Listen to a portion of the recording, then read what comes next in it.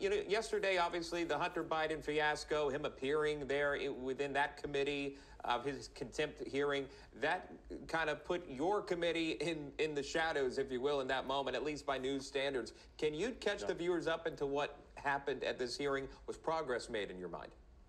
Yeah, I think it's important to know we had three attorney generals, three different states, one from my home state of Oklahoma in attendance.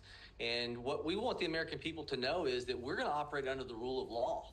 And as the Democrats accuse us of playing politics with this, we are saying this is not about policy differences. This is about the rule of law violation. No member of Congress, no member of the judiciary, no president is above the Constitution. And in Article 2, Section 4, it lays out the grounds for impeachment based upon not just president or vice president, it also dictates civil officers of the United States. So impeachment is to apply to those who serve under the president, according to the Constitution. Additionally, it lists those three grounds of treason, bribery, or high crimes and misdemeanors. All three attorney generals, when we talked about detention, lack of deportation, all the different congressional law violations that Secretary Mayorkas is taking upon himself to go against not just the will of Congress, that's the will of the people. When he has done that, he has violated the rule of law, and that is grounds for impeachment. That's how Republicans see it, sir. And we've spoken to a number of GOP lawmakers who've come on and just warned about the crisis at the southern border leading up to this very moment, mind you. But here's how Ranking Member Democrat Benny Thompson responded to the news of the impeachment hearing. I know you heard it, but in case our viewers missed it, here's that sound. Democrats are doing everything they can to hold the line against Republican chaos. Democrats want to strengthen border security. We want to keep fentanyl off the streets. We want to keep communities safe. This circus sideshow impeachment does none of that. Congressman, how do you respond to that?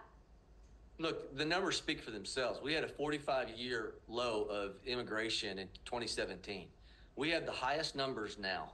It's not a matter of monies, as they contend. It's a matter of leadership. It's a matter of the violation of the Immigration and Nationality Act that says if somebody comes into this country illegally, they are to be detained and deported, congressional law.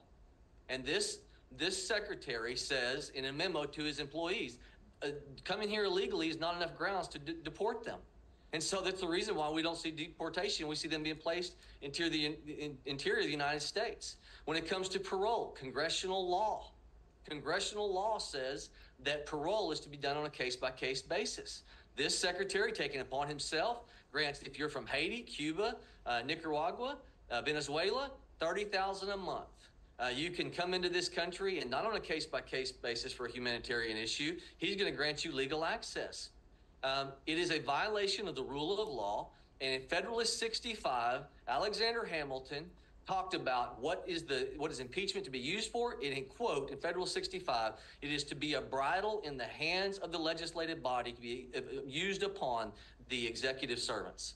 And this man is thumbing his nose at the rule of law, and whatever we tolerate, we empower. The House has to act because lawlessness begets lawlessness. Right. And the longer we tolerate a member of a bureaucracy to do what they want in defiance of the will of the American people, then that's how lawlessness is compounded.